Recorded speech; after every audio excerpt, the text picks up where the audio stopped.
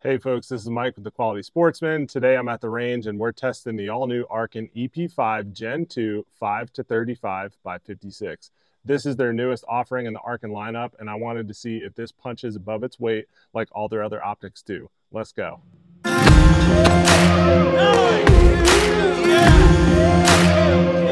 Hey folks, before we get into this review, please go ahead and hit that subscribe button. We're almost at 2,000 subscribers, which is really cool. Excited to hit that mark.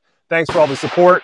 Hit that bell notification icon as well if you want to stay tuned and catch all the next videos I put out on long-range shooting, how-tos, and gear reviews. Thanks. All right, folks, well, today's a little different. We're going to do a review while we're at the range shooting. First, I'm going to get this thing zeroed, see how I like the features initially, and then I'm going to run a few PRS barricade style drills. I think that's really going to give me an idea of how clear this glass is and overall how I like it. Again, this is Arken's newest drop, the EP5 Gen 2. They had an EP5, but I believe it was only went up to like 25 power or something like that. So this one goes all the way up to 35 power. So I got my hands on this Arken, and let's go ahead and get this thing zeroed and see how we like it. One quick tip for you bolt gun guys, you can actually do a quick and dirty bore sight at the range to make sure you get on paper by taking your bolt out, getting behind the gun, getting that on target through the barrel, and then making sure that your sight lines up. All right, so now that I got this thing bore sighted, let's go ahead and get a quick zero. This is my 6mm Creedmoor PRS gun. While we're getting our zero, I'll talk you through some of the features of this scope. So like I said, it is a 7 to 35 by 56.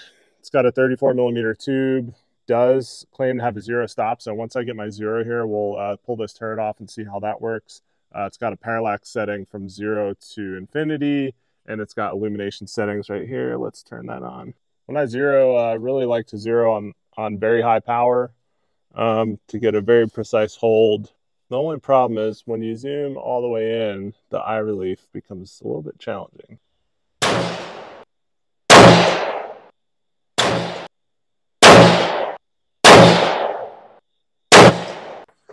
All right, got a pretty good group going. Let's see where I'm at. It's an interesting reticle. It's got pretty big numbers. So about 1.5 mils low and 1 mil right. 1.5. When these turrets are nice and smooth, the parallax is a little tight. It's hard to tell where the arrow is for the parallax. The illum dial is super tight. I don't even know what's going on there. Oh, I can see it a little bit. That's very weak illumination. This magnification ring is backwards from every other scope I've owned. It's going to take some getting used to. While we're on the topic of zeroing, you know, 3 is like the absolute minimum group size. If you really want to get dialed in, you know, 4 or 5 shots, measure where you're at, move it to the center, confirm, and that should be good. But make sure you're getting a good group, because if you have poor fundamentals of marksmanship, if your gun's not that accurate, you don't really know exactly where you're moving the center of your group to, or how can you know if you don't know where the center is. So that's absolutely critical. You know, I'd say 3 is the minimum. I'm not saying I have done 1 shot, moved it, done another shot to confirm. It depends on how confident you are in the gun and how much room for error you're willing to accept. So let's go ahead and confirm, and then we'll zero out the turrets and see how that works.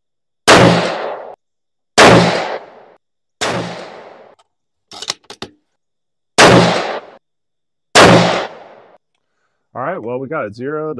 Wish I could show you through the scope. Let me grab the phone scope or the all-in, see how we can see it. All right, you can take a look at that top left diamond and see my final zero group. I mean, that is a nice tight group. All right, now whenever you're buying a nice first focal plane long range scope, you expect that the turrets can be zeroed out.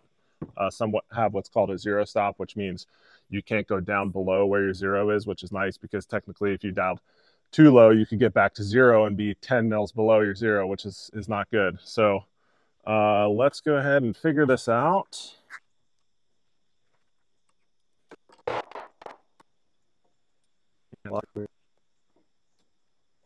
All right, so setting this back to 0 is pretty easy. There's 3 silver screws around the side of the turret. I loosened those and it just slipped, and then I tightened it down.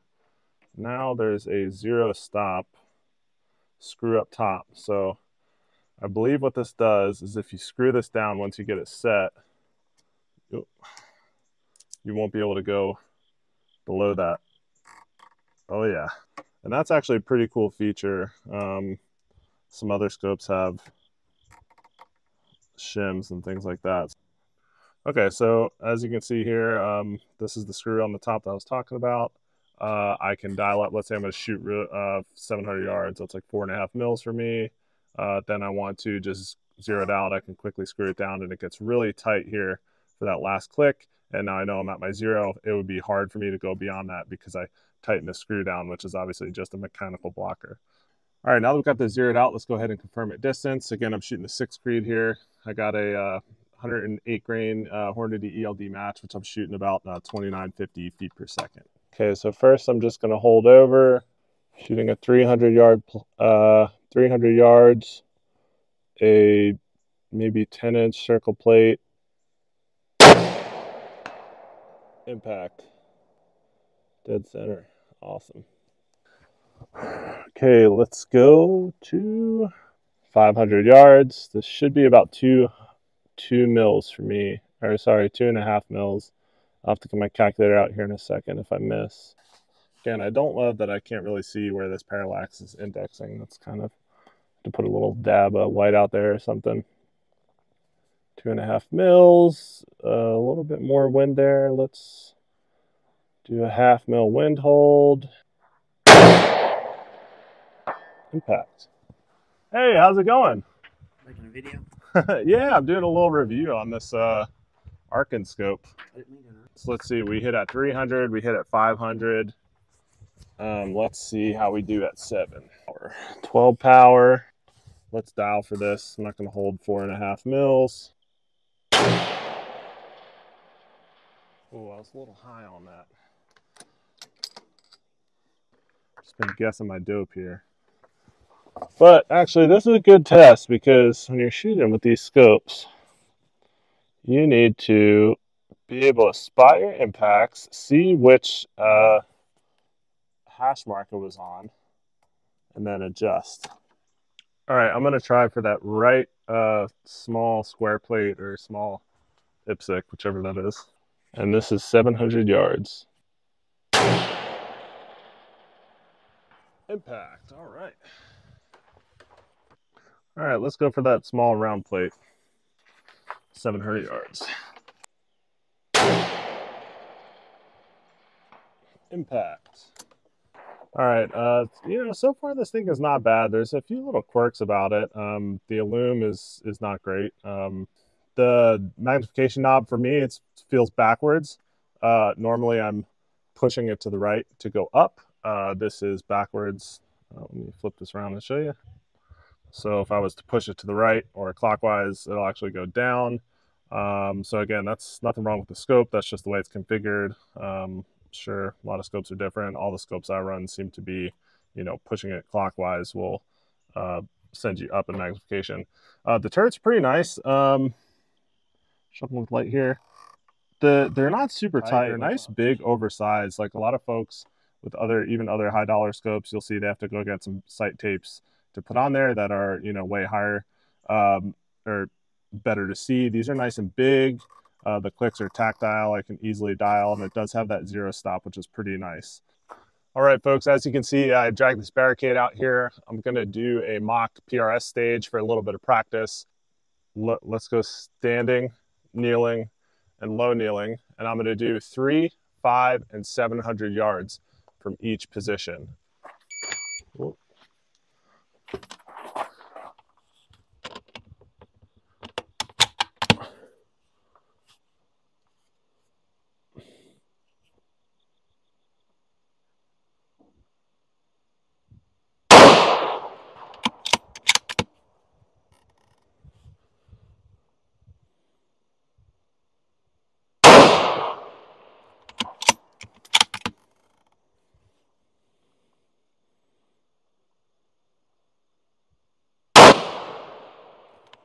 impact. Ooh, there's a target indicator on that. That's awesome.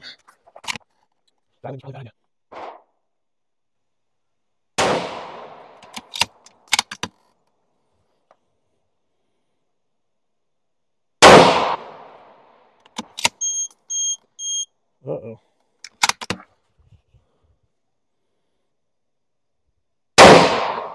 Impact. All